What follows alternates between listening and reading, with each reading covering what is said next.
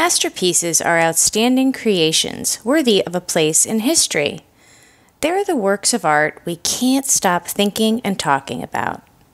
Art's meant to make a difference. These are pieces that continue to do so long after the artist is gone. I'm Ladykflo. This is where I give you my quick takes on art pieces I call the masters.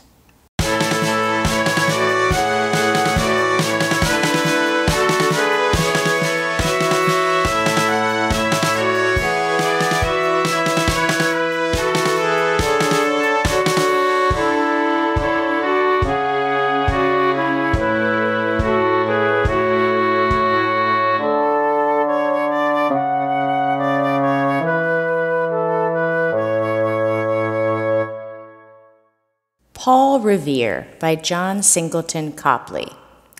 Copley was a beloved American artist when he painted Paul Revere in this 1768 portrait. It was a standout portrayal, though, and quite unlike his other works. That's because Copley wished to remain neutral about politics when that was impossible. America teetered on the edge of revolution. Paul Revere was an intense and articulate son of liberty. He supported the colonies 100%. But Copley, engaged to a hardcore Tory, wished to abstain from political discourse. Lucky for us, this portrait captures that moment in time. It's a confrontation between Revere's principles and Copley's austere portrayal. This shines through details in the piece. For instance, men were always depicted in suit jackets during this period. But Paul Revere wears a blousy shirt and vest. It's not a fashion statement, though. It's political. In 1768, King George had made it illegal to produce linen in the colonies. All fabric had to be imported from England.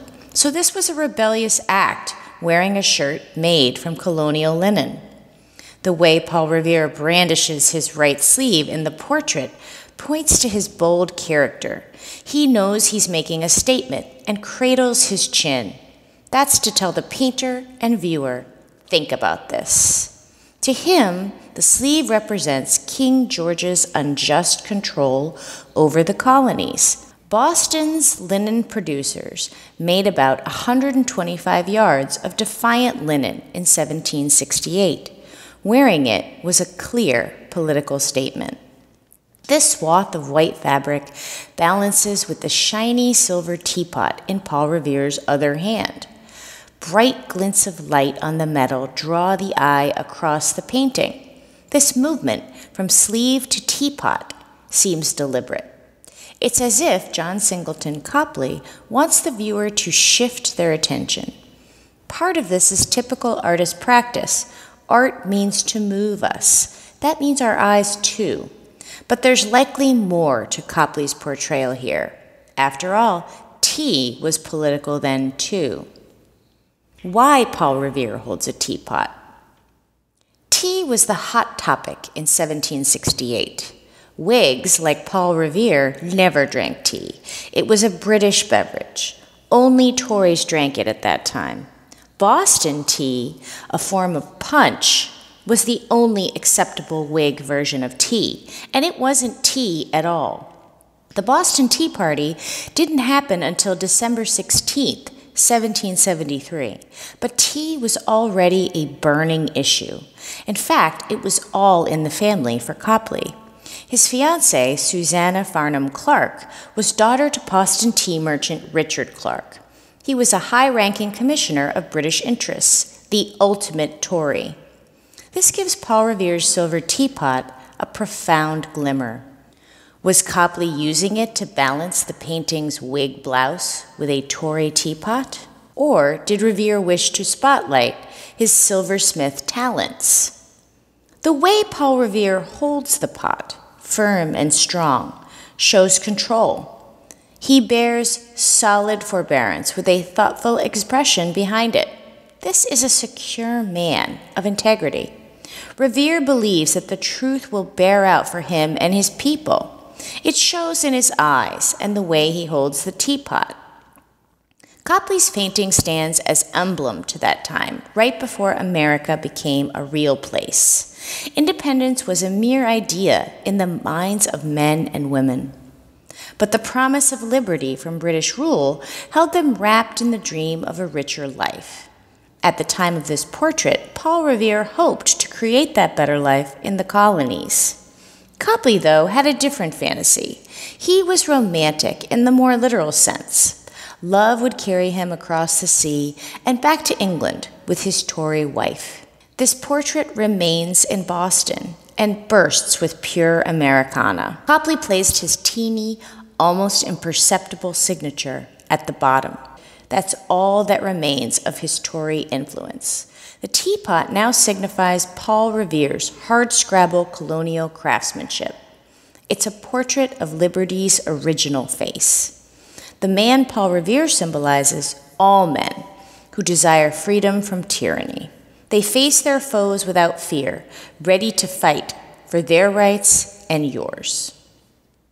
Paul Revere FAQs.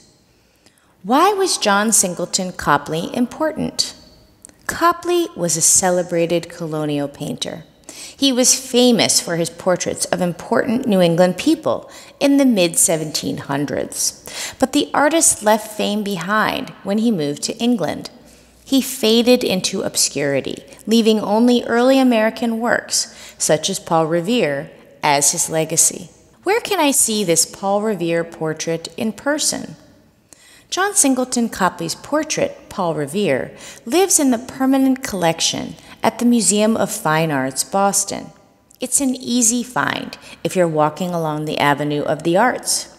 Best part is that once inside, the artwork's a pure delight.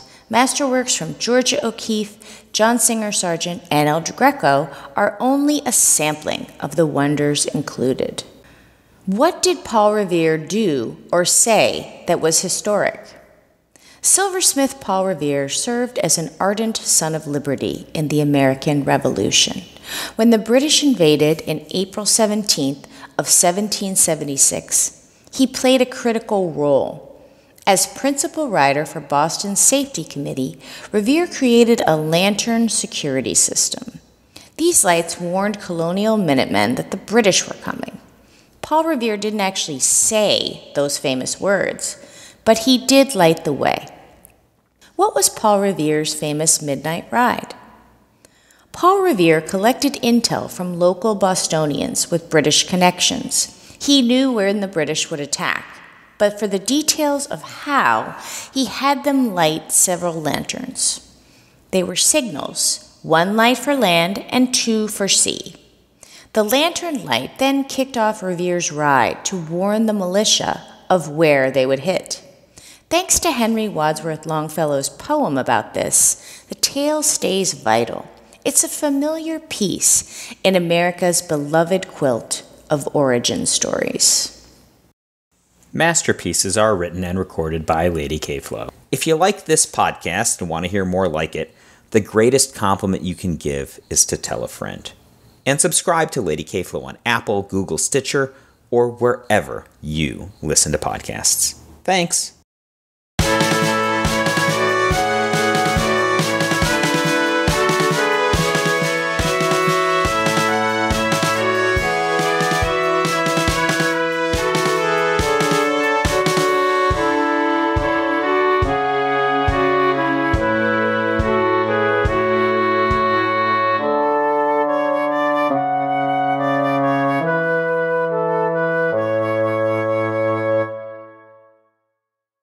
Visit ladykflo.com for all the goods. That's LADYKFLO.com.